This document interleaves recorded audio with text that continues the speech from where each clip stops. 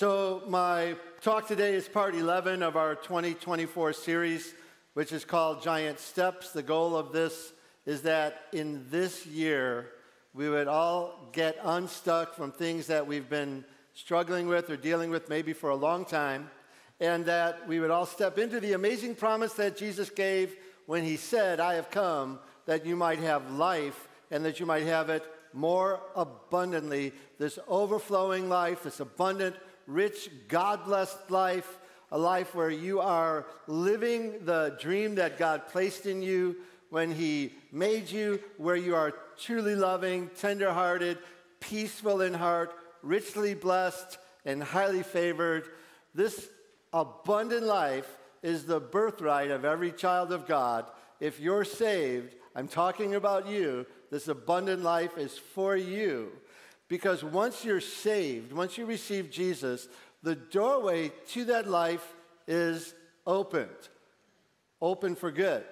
But for most of us, and I'm including myself here, we still find obstacles blocking the way. And one of the biggest obstacles is something that we talked about last week, and I want to get everybody caught up.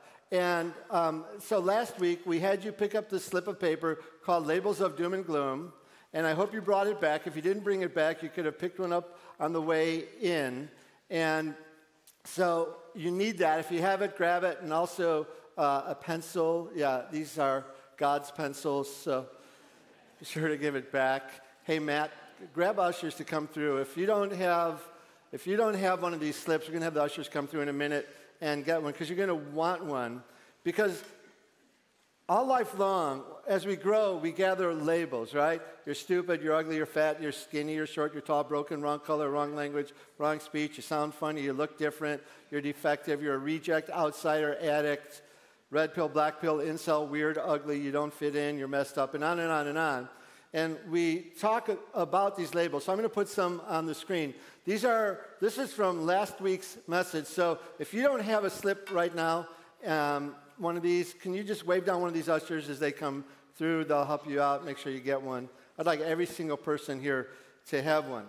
So where do they come from? These labels come from bullies, from mean girls, from parents, teachers, bosses, teammates, people in power, people in authority, people not in authority. You might be a teacher in a classroom and your students disrespect you constantly. They spew out like a fire hose from most of media and most of social media. And ultimately, when you trace them back, all of these labels come from the source of the dark side, from the accuser of God's people, which is one of the Bible's titles for the devil, the accuser and the abuser of our souls, the devil. That's where these labels come from. And these are on the screen to kind of be suggestive to you of labels that you carry. And we began last week to write some down. So if you could write some down, if you haven't done that yet, or if you already have, hopefully you brought that back, and you could even add some more. The more the better, because we're going to do something powerful with these labels in a little bit. These labels go deep. These labels affect your life. These labels affect predominantly two areas of your life. They affect your love, and they affect your success. And they have a way of creating self-fulfilling prophecies, because we will live up or down to the labels that we embrace about ourselves. And even if we do that not consciously, we all need rehab in these labels. I need rehab. We all need it. So I preached a whole sermon on this last time. That sermon is still there on our channel if you want to go back, because writing down these labels, I know it can be uncomfortable. And I've got my labels. I got mine written down here. I've been adding to it even today.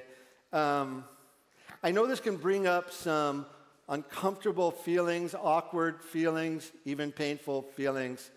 But listen, you guys, we all have a choice to make. We will either choose the discomfort of surfacing our labels so we can bring them to Jesus, or we will choose the discomfort of burying these labels and actually having them run your life. Because these labels, when you shove them into darkness, they turn toxic, they double in strength, and they create painful, repeating patterns you can never figure out. You're like, why do I always do this? Why does this always happen?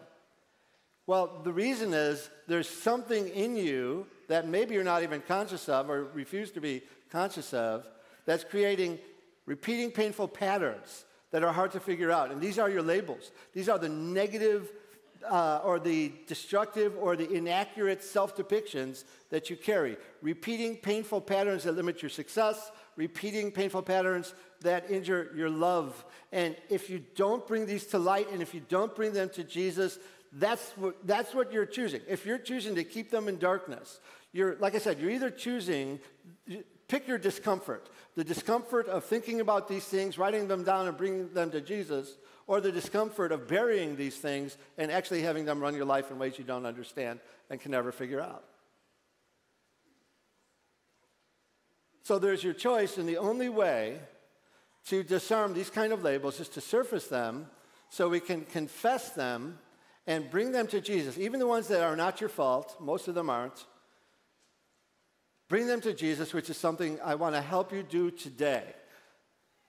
So that's kind of what we talked about last week. And as I go through this message, fill this out and just write down those labels. So I want to turn the corner and think with you about the next topic. So here's my talk for today. Step up to new labels in Christ. So who's ready for some label rehab? Some grace rehab? Awesome. Awesome. So let's get into the Word. And we're in Romans chapter 6, verses 3 and 4. Or do you not know that as many of us as were baptized into Christ Jesus were baptized into his death? Therefore, we were buried with him through baptism into death, that just as Christ was raised from the dead by the glory of the Father, even so we should walk in newness of life. Now, that's Romans. Go over one book, a few pages to 1 Corinthians, and chapter 12, verse 13, where we have a similar idea. 1 Corinthians 12, 13, for by one Spirit we were all baptized into one body, whether Jews or Gentiles, whether servants or free, and have all been made to drink into one Spirit. So the first thing you might notice about both of these places in the Bible is they both talk about baptism. And what I want to say right away is something very important about both of these places in the Bible. And that is that these verses are not dealing with being baptized in water at all. These verses are dealing with something else. They do not deal with water baptism. They deal with spiritual baptism. So we have the words, for by one Spirit we were all baptized. This is Spirit baptism. And in the previous verse in Romans, it says, we were baptized into Christ Jesus. So these verses are not talking about getting baptized in water, getting dunked. They're talking about the baptism of the Holy Spirit, spiritual baptism. Now, don't get me wrong here. I believe in water baptism. We're going to have water baptisms next weekend. We do this all the time. We baptize hundreds of people a year here. And I'm going to, I read an article that 43% of Southern Baptist churches had 0 baptisms last year, which makes me sad. And that's just one denomination. It's pretty much all over the place, but we do baptize, and it's a celebration, it's a victory. We're going to celebrate water baptisms next week. And in fact, today, one of my subtopics is I'm going to invite you to actually get baptized next week in water. I'm going to encourage you to do that, urge you to do that. The Bible teaches that in many, many different places. You can develop that teaching through the Bible. However, not in these verses we've looked at. Because what we do when we baptize in water is an outward symbol of a deeper kind of baptism. And that deeper kind of baptism is spiritual baptism. Spiritual baptism is what the Spirit of God, the Holy Spirit, did to you in that moment you were saved. I'm going to explain it, which is that when you got saved, you got baptized. And in that baptism, you did not get wet at all, unless you were crying, shedding some tears, which happens. The Holy Spirit baptized you into Christ. What this means is awesome. What this means is powerful. You're going to see that this has everything to do with your identity and with your labels. Because water baptism pictures spiritual baptism. When you get baptized in water, you get completely submerged in water, and then you get lifted out again. Water is a picture of spiritual baptism, and the way water baptism was designed by God is to portray to us what the Holy Spirit does to you on the day that you're saved. Because when a person is saved, the Holy Spirit plunges you, so to speak, into Christ, and specifically into his death and resurrection. What does this mean? So these are the verses we started with. Or do you not know that as many of us as were baptized into Christ Jesus were baptized into his death? So there you're plunged into his death. Therefore we were baptized, verse 4, therefore we were buried with him through baptism into death. So you're buried under the water, so to speak, into death. That just as Christ was raised from the dead by the glory of the Father, even so we should walk in newness of life. We don't leave you under the water. You're welcome. So imagine that the water represents a grave. It represents a place of death. You are buried with Jesus Christ through spiritual baptism into his death. And that's what's symbolized when we lay you back into the water and submerge you. You are submerged. You are plunged. You are completely immersed into the death of Christ. That means that his death counts for you. His death counts as your death. That means up in heaven, in the file drawers of heaven, they pull out a drawer and find your name and open your file. They drop in a death certificate. This death counts for you. This means that you're dead, which means you died to sin, you died to the requirements of God's laws, you died to the world, the flesh, the devil, you died to every single nasty label you wrote down on that list. Because the person those labels were stuck to died. You're gone.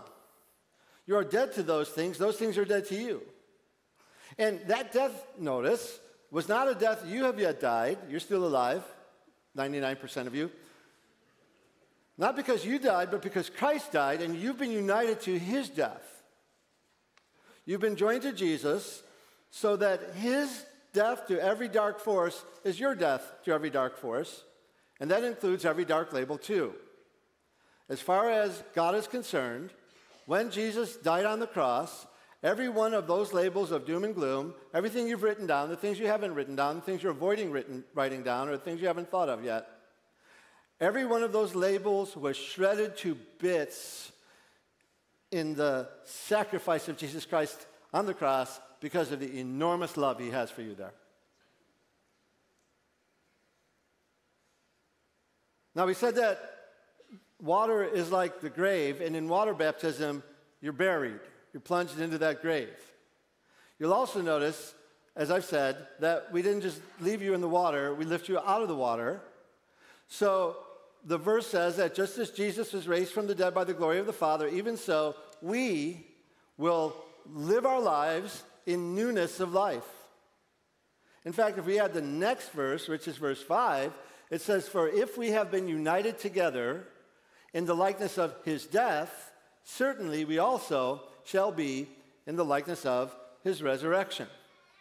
So not only are you united to the death of Christ, buried under the water, you're also united to the resurrection life of Christ and lifted up out of the water so that your whole life is new. You now walk and live in newness of life.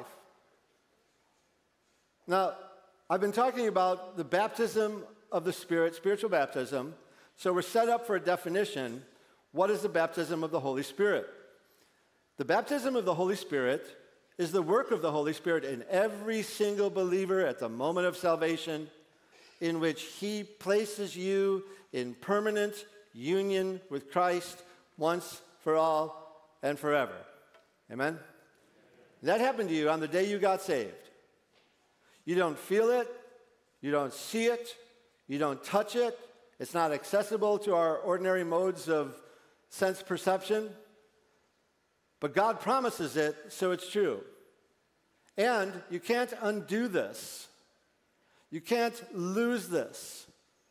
This is why being saved is such a big deal. For you, you think, well, it's just a short moment of prayer, of faith, of choosing Jesus, of saying yes to an offer and all of that. And it is that for you. But in the invisible realm, in the spiritual realm, that moment is extraordinarily powerful and big and actually quite complex because so many things are happening all at once.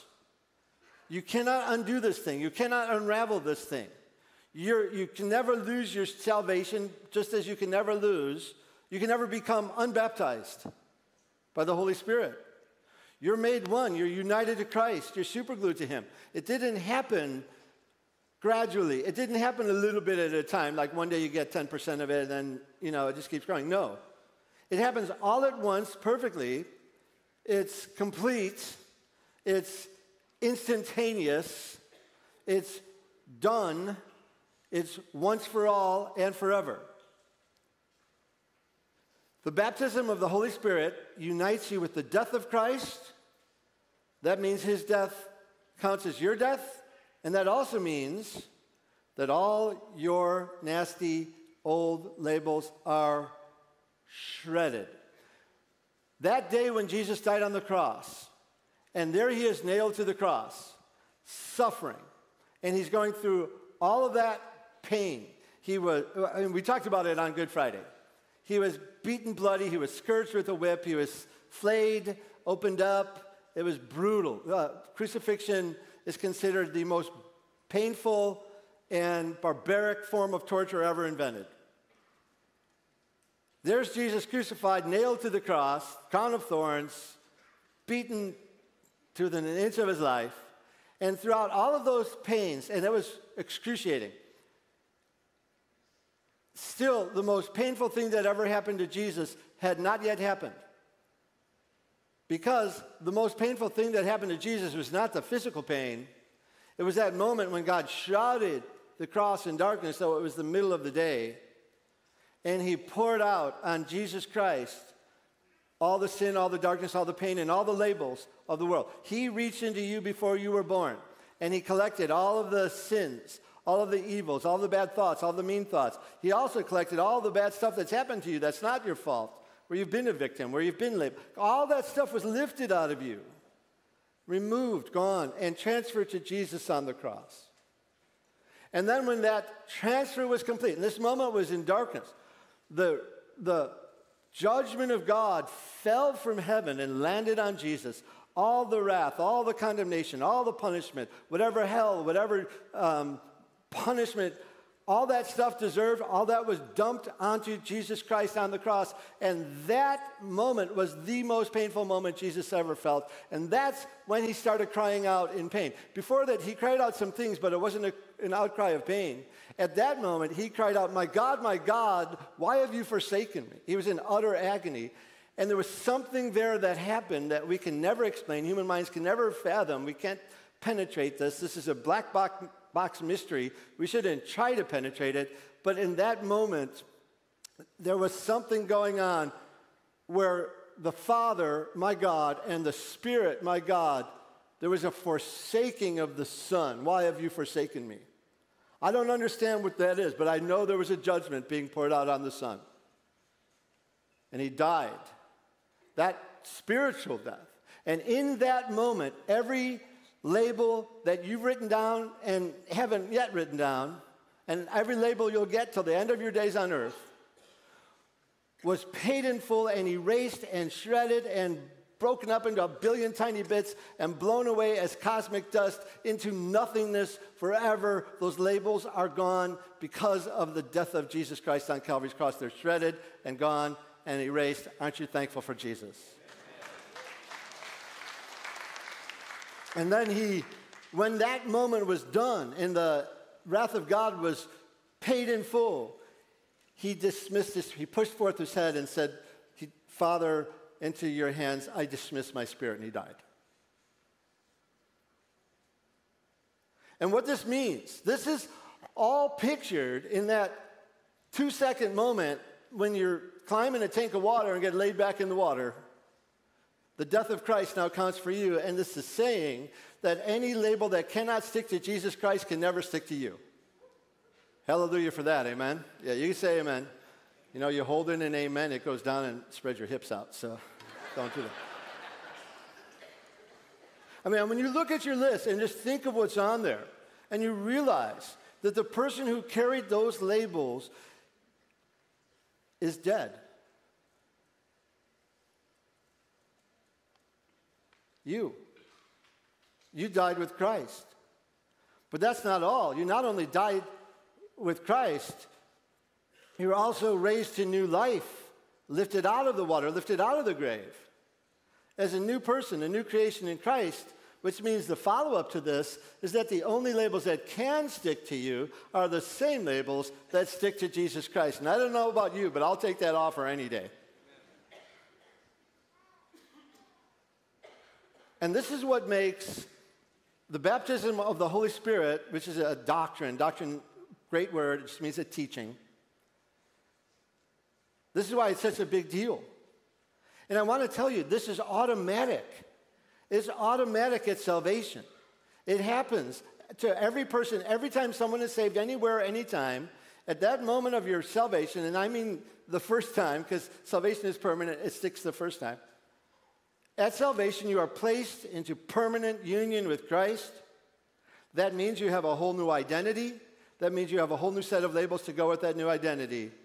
And that is the baptism of the Holy Spirit.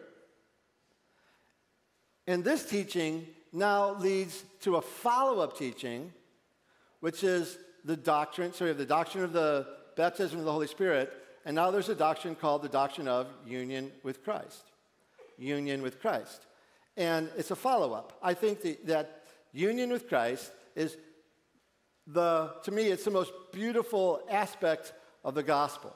It's not only good news, it's the best news, it's the great news, it's beautiful news. It's a truth so glorious, I hope and pray you never forget it, and I hope and pray that you have a chance to tell 1,000 people about it over the rest of your years, the doctrine of union with Christ. What is that? Union with Christ is the glorious truth that you have been so powerfully joined to Christ that everything that is true of Jesus in his human nature before the Father has now become true of you. Now, there's a lot in there. I had to say those words, everything that's true of Jesus in his human nature, because Jesus has two natures. He is God, the nature of God. He is human, the nature of human. So he's truly the God-man, but you don't become God. Some of you should have written that down, a couple of you. I did not become God. What's true of you is what's true of his human nature before the Father. It's now become true of you. So imagine, in your mind, fly up to heaven, go to the throne room of heaven, and picture God and Jesus. And I have no clue what any of that's going to look like, except for I know Jesus is still in that body of his, that glorified body. And just imagine, try to feel the love that is zapping back and forth between the Father and Jesus, between the Spirit and Jesus. Picture the absolute love. Picture the absolute adoration. Imagine the things that God would say to Jesus. I love you. You are perfect, glorious, eternal, awesome. You are my precious son. You are my child, my treasure, my joy, on and on. You're awesome. There's no one like you. Picture what God is saying to Jesus, and what I'm trying to tell you is that everything the Father in heaven would say to Jesus and say about Jesus is exactly what he is saying about you right now. And that is exactly what he will say to you face to face one day when you see him there in heaven. That's the message of the Father to you. Everything that's true of Jesus has become true of you. You've been so permanently joined to Christ. The Holy Spirit did this. A few drops of heavenly superglue and done. And when you're joined to Christ and placed into union with Christ, this does not obliterate your personality. The Eastern religions teach unity. We don't teach that. We teach union. This did not obliterate your personality. This did not turn you into some weird Christian clone. This did not turn you into a Christian zombie. This turns you into you, the best and truest you, with all the beauty and potential added. You now have the massive potential of a soul set free. You now have the massive potential of a soul completely activated, all the switches turned back on. Can you imagine what it would do to a person's psychology if the reality of your union with Christ were so deeply woven into your thinking and believing and emotional life that not one of the devil's accusations could ever stick to you? Not one of the devil's nasty labels could ever stick to you. All those labels slapped on you by bullies and horrible people and mean girls, or even people speaking innocently but just still saying something cruel they didn't even realize, or stoned out parents, or father or mother too busy climbing the corporate ladder. And none of those labels now stick. You are so joined to Christ that he is in you, you are in him. And what this means is that his status is your status, his powers are your powers, his privileges are your privileges, his glories are your glories, his throne is your throne, his treasures are your treasures, his possessions are your possessions, his destiny is your destiny. You could preach a whole sermon on every one of those things. Do you realize how rich you are? If you did on your good days, you wouldn't trade places with anybody. God wants you to know the things that have been freely given to you. And supreme among them are new labels and a new name. Bible scholars have a name for all of these things. If you were to list them out and just go dig in the Bible and just find all your status, your powers, your privileges, and all that, all the treasures, all the possessions, and privileges and powers you have because you're in Christ, there's a name for that list. It is called your riches in Christ. The longer name is the riches of divine grace in Christ Jesus. You can just Google that and the list will come up. The riches of divine grace. So follow the logic here. We start with salvation. Salvation leads to the baptism of the Holy Spirit. These all happen immediately, but this is a logical progression, not temporal. It's instantaneous, which leads to union with Christ, which now means you have your riches in Christ, all of which is then symbolized in water baptism. That's the only thing that comes later. And by the way, we want to make it easy for you, although maybe we shouldn't. Maybe we should make it harder. I don't know. But I want to encourage you, the single most powerful thing you can do psychologically to embrace these new labels for yourself and wash away the old labels is to get baptized in water. And we're doing it next week. And what we've designed for you today, right after the service, is a 30-minute fast class where we'll explain the logistics, how we do it. And I'm actually going to invite you to stick around after the service for 30 minutes for that purpose. And I'm planting a seed right now in your heart. Say, I'm saved, I'm getting baptized. Junior high and up, I'm saved, I'm getting baptized. Next week, I'm going to that thing. Now, I want to go deeper because here's a verse that you might not have noticed before. Because when you got saved, the Holy Spirit came, the Holy Spirit was there. He made you born again. He helped you get saved. He baptized you into Christ, and all these other things followed in sequence. But he didn't leave you. He stayed. Why? Now we have received not the spirit of the world, but the Spirit who is from God, that we might know the things that have been freely given to us by God. Now, most of us would have finished that verse, and if you've been raised in the church or have a lot of Christian experience, we've been given the Spirit of God so that we might know the list of things we're supposed to do and obey in the fine print of the salvation contract.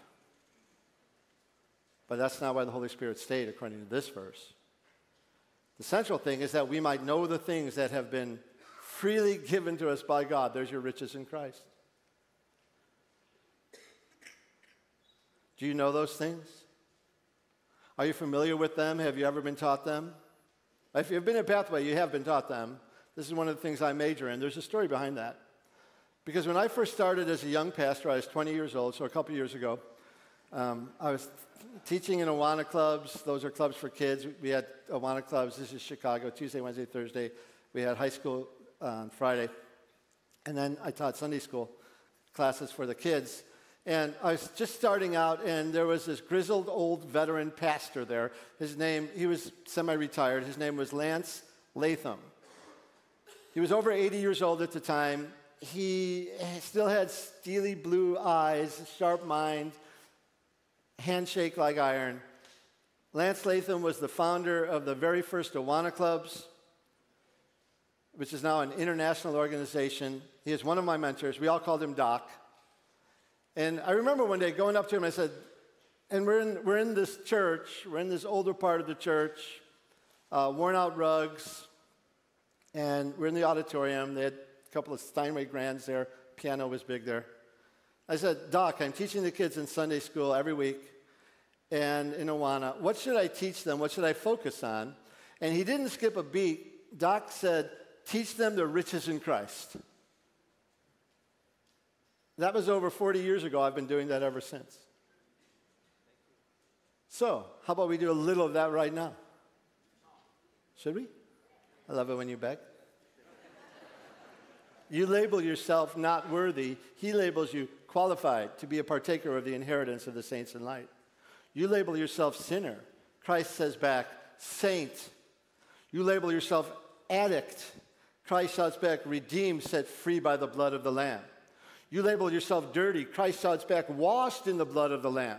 You label yourself guilty. Christ says back, forgiven. You label yourself a fatherless child. God labels himself a father to the fatherless, and he makes you his child. You label yourself worthless. He labels you precious. You say, I'm hateful. He says, you're beloved. You label yourself victim. He says, victor. You label yourself incompetent. He labels you able to do all things. You label yourself fat, tall, skinny, short, blemished, ugly, broken. He labels you absolutely glorious. You label yourself lost and forgotten. He says, can a woman forget her nursing child? Neither will I forget you. Behold, I've engraved you in the palms of my hands. You label yourself a waste of a life. He labels you invincible as a soldier on a mission from heaven for the cross of Christ. What are your labels? What do you say about yourself? Do you know the things that have been freely given to you by God? Every day, every situation, every problem, every trial, every perplexity, every lack, in every situation you can say, I am, I have, I can. How do you label yourself? I am beloved, I am adopted, I am forgiven, I am justified, I am righteous, I'm trying to preach here. I thought I'd get an amen or two out of y'all. You're making me work so hard. I am holy, I am a saint, I am a witness, I am a new creation. How do you label your provision and riches in Christ? You can say, I have. Yeah, that's it. I have dominion. I have an advocate in heaven. I have an intercessor. I have an inheritance. I have a destiny. I have peace that passes understanding. I have joy unspeakable and full of glory. I have strength for each day. I have an ever-present help in time of need. I have power. I have comfort. I have strength. I have authority. I have victory. I have peace with God. I have a mansion in heaven. I have everlasting life. Do you know the things that have been freely given to you by God? How do you label your abilities and your competencies?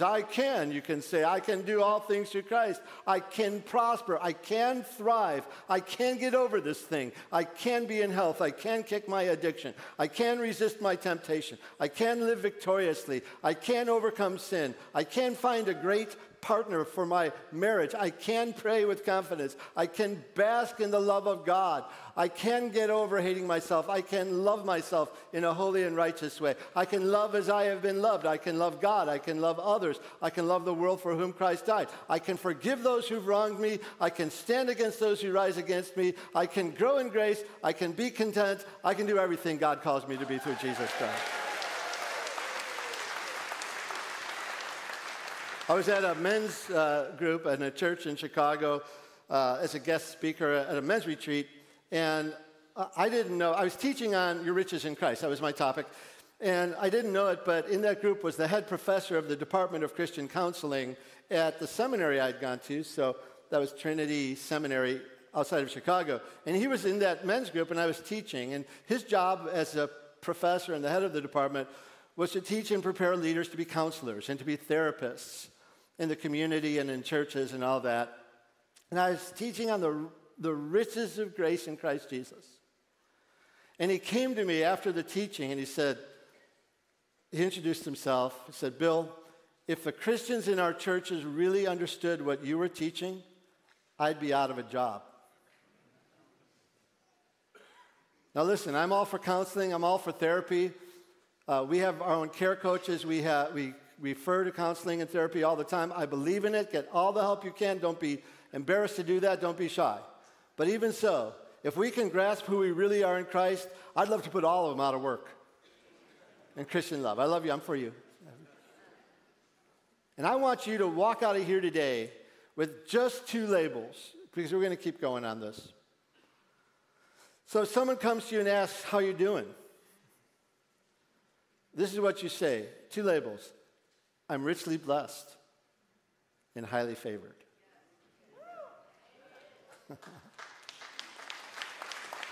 I'm richly blessed and highly favored. Practice. So, how you doing? I'm richly blessed and highly favored. Hey, classic service, how you doing? And there you go. Now, we've got these labels, and I said we were going to do something, and we're going to do that right now because we kind of did things out of order. We saved time at this part of our service for this because we're going to go back into time of worship, and during that, we're going to do a couple things at once. First, I'm going to give you an opportunity to destroy these labels in a very satisfying way. So we've got some guys to bring our equipment out here, and I told you several times in this message that when Jesus died on the cross, you guys can do that? Take your time, though. Okay. We got shredders. So it said that Jesus, all these labels were shredded to bits and made into dust and blown away into cosmic foreverness. So we're going to invite you to come on here and, that's all I got. So I think I'll leave that verse up. We're going to invite you. Music's going to start. We're going to sing some more. We got 2 songs. There's plenty of time here, so don't worry about that. And actually, we've got some more time even than 2 songs. But we're going to go back to time of music, and you are invited to get up from where you're sitting and come here and run those nasty labels through the shredder with a thank you, Jesus, amen, or a hallelujah, or whatever you want to say. Or nothing, or you be silent, this is whatever. Because this is a symbol of what Jesus did when he died on the cross. And along with that, we are going to have a group of our prayer team. They'll be over in the corners. If you like prayer over any of these things, because some of you, these labels have been so powerful, you really need a breakthrough. You really need to break the stronghold. You really need to break the power of the dark side in your life. And they can not only pray for you, but we can anoint you with oil, as Scripture says, that the elders and pastors of the church can anoint you with oil where you really feel stuck. So we've got the shredding, we've got prayer, we've got worship. We're going to be doing this all at once. So I'm going to invite our worship team to come out. And I'm going to invite all of us to stand up right now so that way people can get out without climbing over you and all of that. Because we're going to go back into a time of singing.